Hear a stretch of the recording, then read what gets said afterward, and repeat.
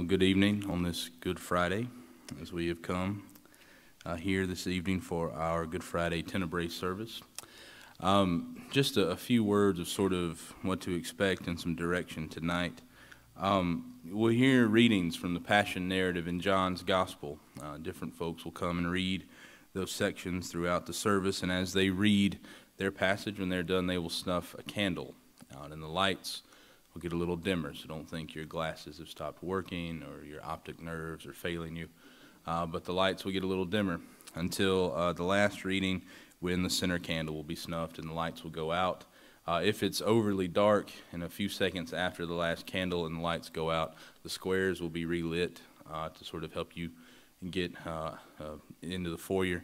But when we are dismissed, if you will, try to keep silence in the sanctuary, and then maybe once we go out the doors, pick up any conversations and those sorts of things you'll have thereafter.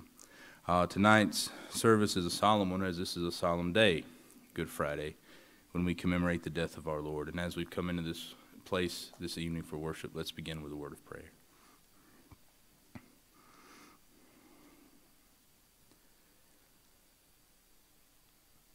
Lord Jesus Christ, Son of God, giver of the Holy Spirit, our Savior, our friend. Lord, tonight as we come into this place to remember your great sacrifice for us, help us, Lord, to feel your presence here with us. Remind us, Lord, that we cannot have an Easter Sunday without a Good Friday, that we cannot have resurrection without death. That, Lord, on this night when we remember your death, God, may we remember it as we bear the weight of our own mortality, as we remember the deaths of those we've loved and who've gone on before us. But Lord, may we remember your death for what it is, what it means to all of humankind. The great act of love, your endless and eternal love for us. So tonight as we worship, as we hear from Holy Scripture the story of your passion, your death, your crucifixion. Lord, may we be mindful of your presence here among us, and may we be mindful of your presence as you go from this place with us. In your holy name we pray. Amen.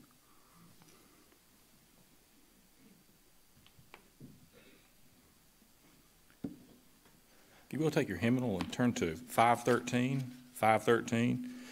Oh, how he loves you and me. Let's stand as we sing this.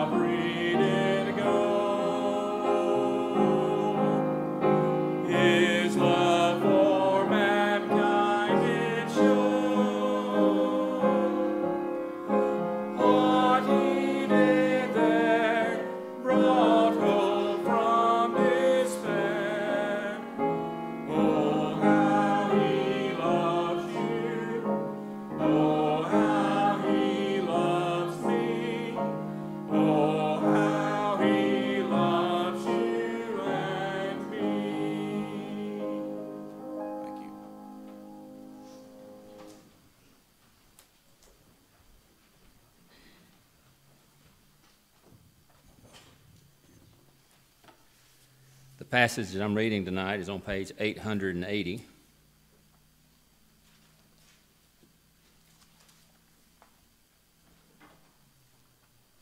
I'm reading from John chapter 18, verses 1 through 14.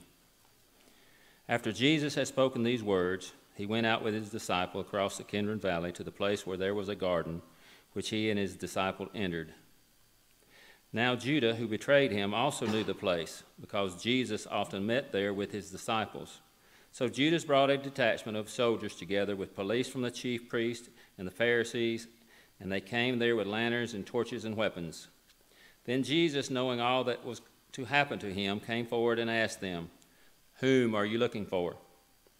They answered, "Jesus of Nazareth." Jesus replied, "I am he." Judas, who betrayed him, was standing with them. When Jesus said this to them, "I am he," they stepped back and fell to the ground. Again he asked them, "Whom are you looking for?" And they said, "Jesus of Nazareth." Jesus answered, "I told you that I am he. So if you are looking for me, let these men go." This was to fill the words that he had spoken. "I did not lose a single one of those whom you gave me."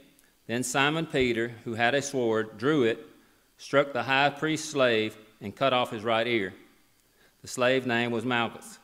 Jesus said to Peter, "Put your sword back into the sheath, and I am not to drink the cup that the Father has given me." So the soldiers, their officer, and the Jewish police arrested Jesus and bound him. First they took him to Annas, who was the father-in-law of Caiaphas, the high priest that year. Caiaphas was the one who advised the Jews that it was better to have one person die for the people.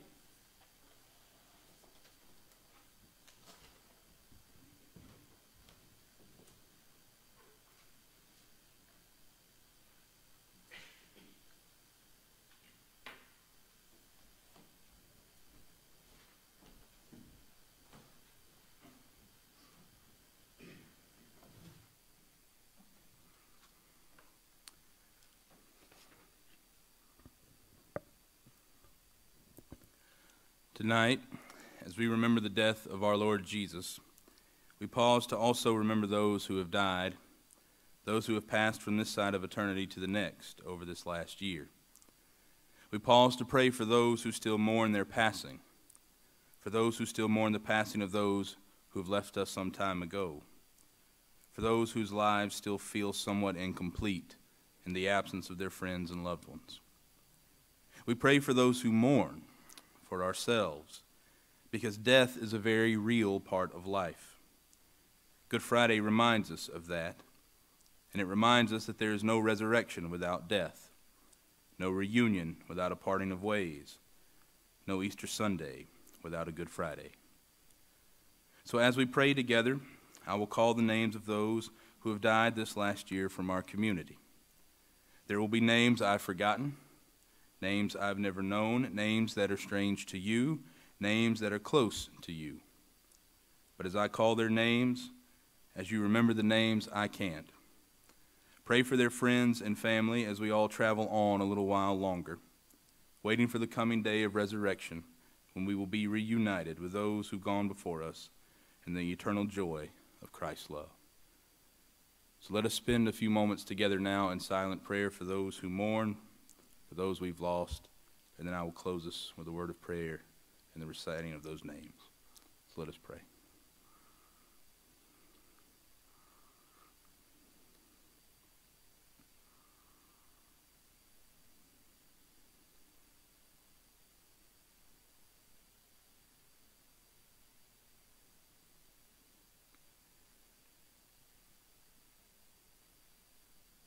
Eternal God, creator of life itself, savior of creation, and spirit that calls us to new life. On this Good Friday, we pause to pray for those who mourn. We pray for them, Lord, knowing that you have joined them in their sorrow and their pain, for you have felt those same feelings as you hung upon the cross. We pray for them, remembering the women who were there at the cross, remembering those who took your body down and placed it in the tomb. We pray for those who mourn as surely as your disciples mourned your death. And we pray for you, Holy Spirit, to be with them in their grief, in our grief, as we continue on for a little while longer on this side of eternity.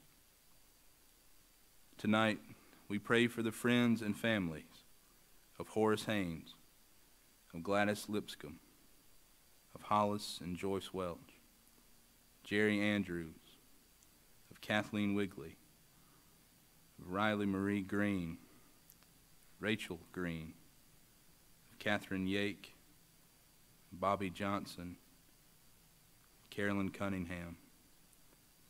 For the friends and family of all those, Lord, who have felt the heartache of death, and for those who live each day in the shadow of grief. Lord Jesus, we pray you be with them, and be with us as you call us to be your presence in each of their lives, reminding them of the hope that comes only from you. Be with us, Lord Jesus, we pray in your holy name. Amen.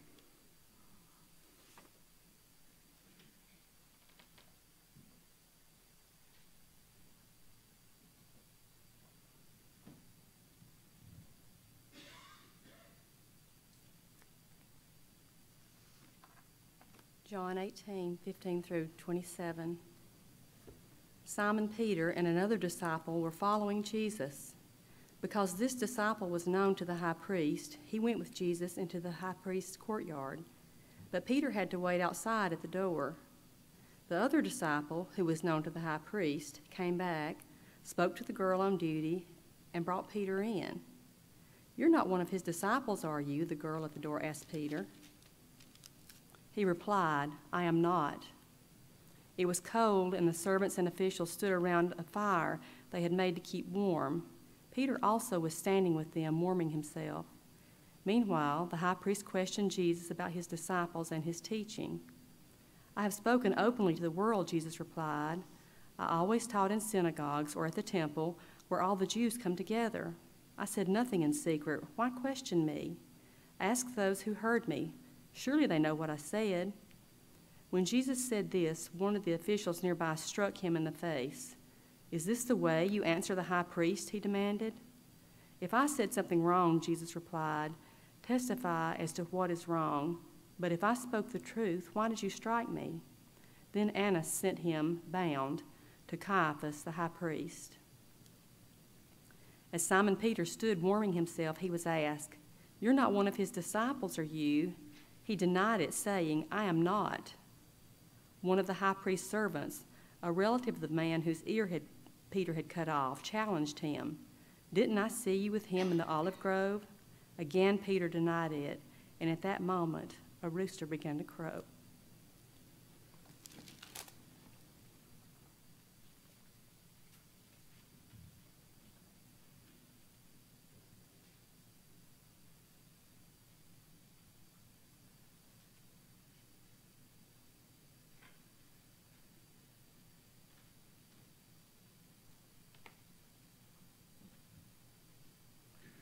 You will take your hymnal and turn to 185, "When I Survey the Wondrous Cross." We'll do the first and last to stand again as we sing.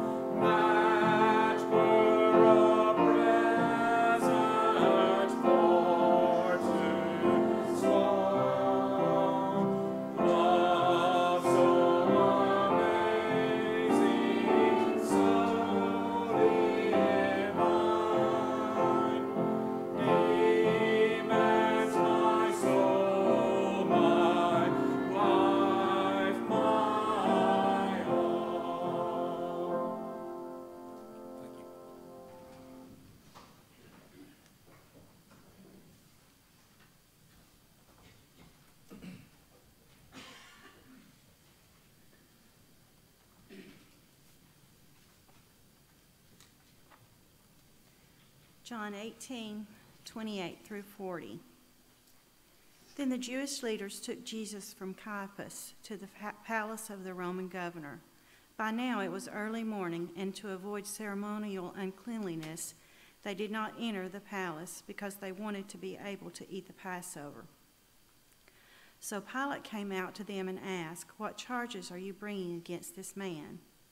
"If he were not a criminal," they replied, "we would not have handed him over to you." Pilate said, "Take him yourself and judge him by your own law." But we have no right to execute anyone, they objected. This took place to fulfill what Jesus had said about the kind of death he was going to die. Pilate then went back inside the palace, summoned Jesus, and asked him, "Are you the king of the Jews?" "Is that your own idea?" Jesus asked, "or did others talk to you about me?" "Am I a Jew?" Pilate replied. "Your own people and chief priests handed you over to me. What is it you have done?" Jesus said, "My kingdom is not of this world. If it were, my servants would fight to prevent my arrest by the Jewish leaders. But now my kingdom is from another place." "You are a king then," said Pilate. Jesus answered, "You say that I am a king. In fact, the reason I was born and came into the world is to testify to the truth. Everyone on the side of truth listens to me." "What is truth?" retorted Pilate.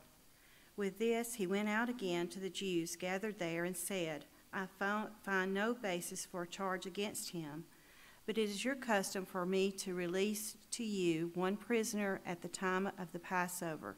Do you want me to release the king of the Jews?" They shouted back, "No, not him. Give us Barabbas." Now Barabbas had taken part in an uprising.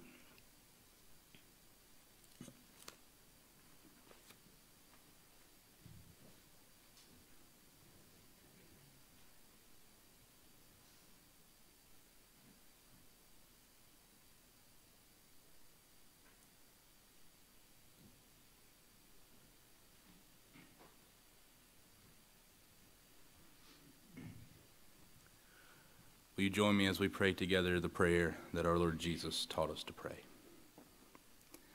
Our Father, who art in heaven, hallowed be thy name. Thy kingdom come, thy will be done, on earth as it is in heaven. Give us this day our daily bread. Forgive us our trespasses, as we forgive those who trespass against us. Lead us not into temptation, but deliver us from evil. For thine is the kingdom, and the power, and the glory, forever. Amen.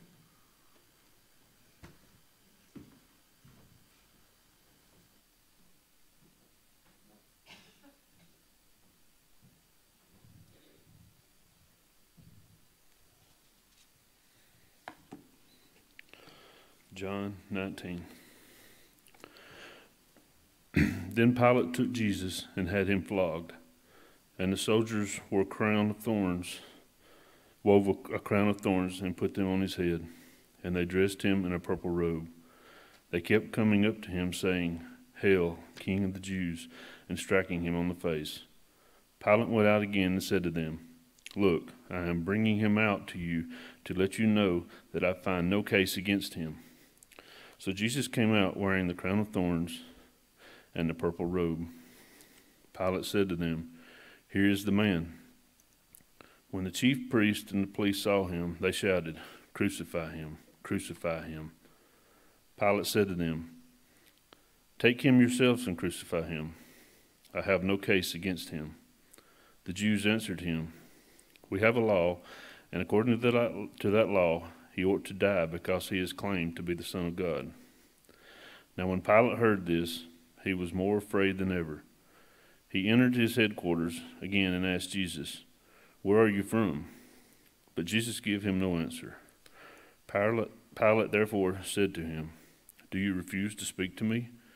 Do you not know that I have power to release you, the power to crucify you?" Jesus answered him, "You would have no power over me unless it had been given from you from above. Therefore, the one who handed me over to you is guilty of a greater sin."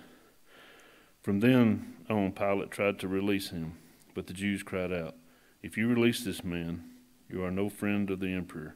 Everyone who claims to be a king set himself against the emperor."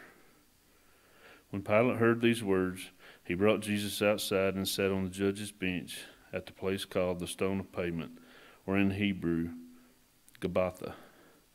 Now it was the day of preparation for the Passover, and it was about noon. He said to the Jews, "Here is your king." They cried out, "Away with him! Away with him! Crucify him!" Pilate asked them, "Shall I crucify your king?" The king priest answered, "We have no king but the emperor." And he handed them over to them to be crucified.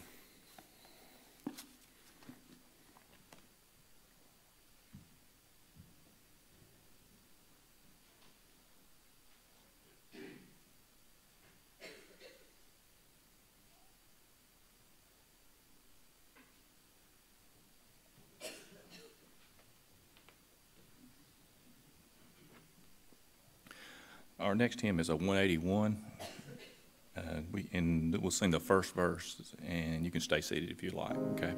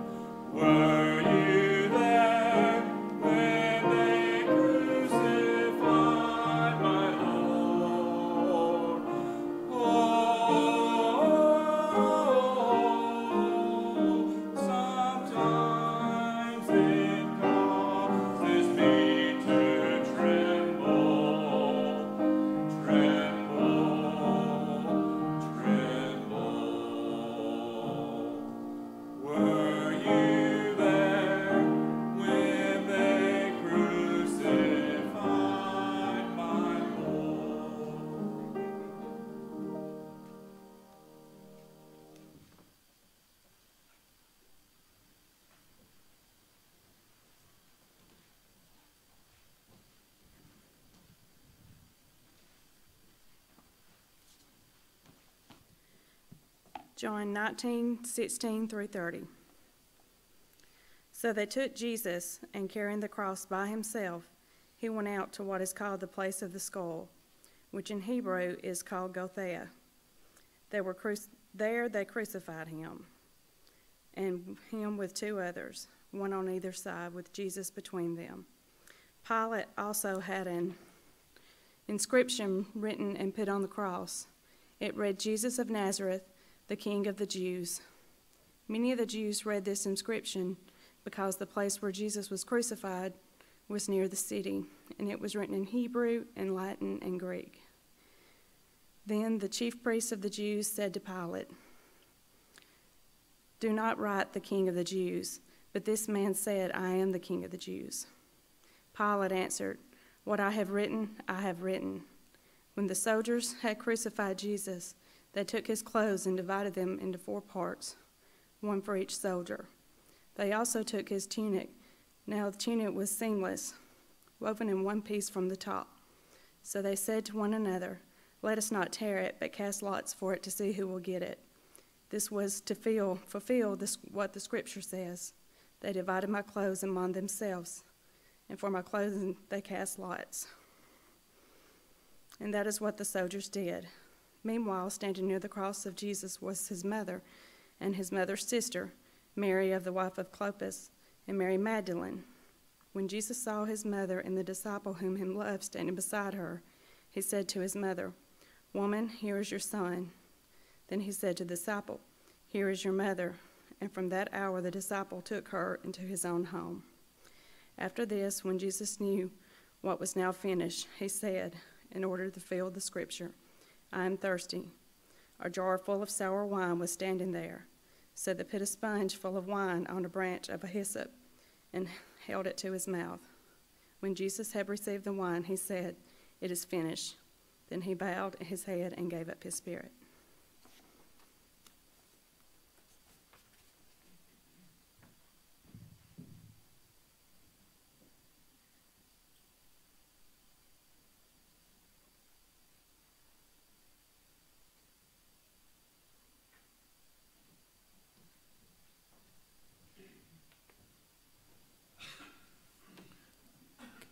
do the second stanza of 181 now.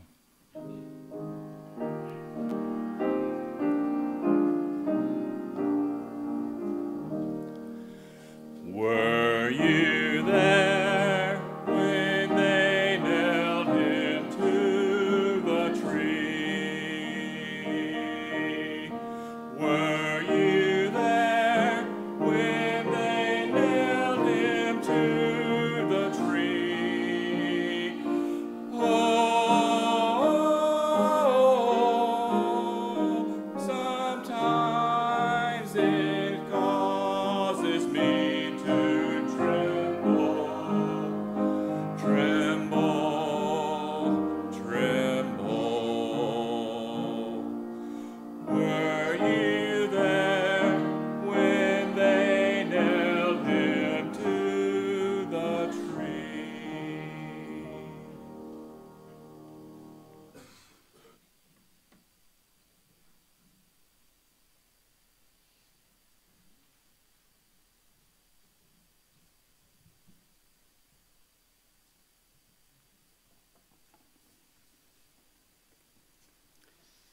Since it was the day of preparation, the Jews did not want the bodies left on the cross during the Sabbath, especially because that Sabbath was a day of great solemnity.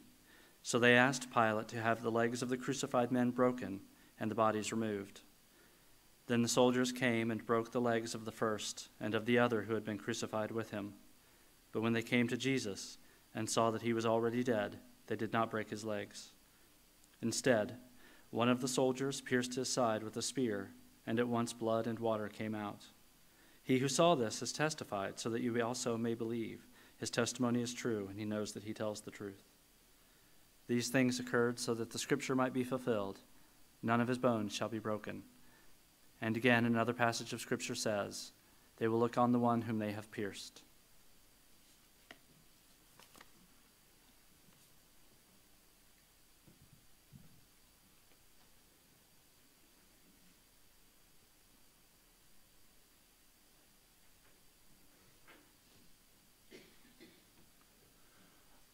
Okay, let's stand for verse 3 and then remain standing for the scripture reading, for the last scripture reading. Were you there when they laid him in the tomb? Were you there when they laid him in the tomb? Oh,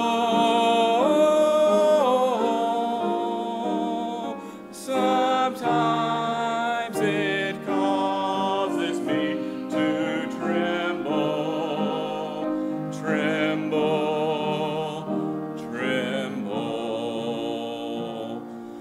Were you there when they laid him in the tomb?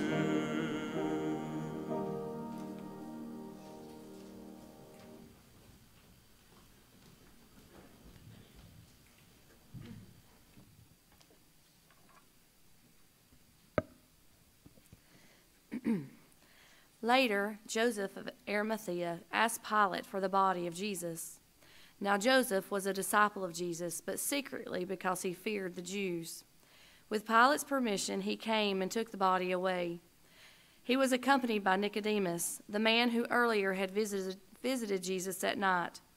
Nicodemus brought a mixture of myrrh and aloes, about 75 pounds. Taking Jesus' body, the two of them wrapped it with the spices in strips of linen. This was in accordance with the Jewish burial customs. At the place where Jesus was crucified, there was a garden, and in the garden a new tomb in which no one had ever been. Because it was the Jewish day of preparation, and since the tomb was nearby, they laid Jesus there.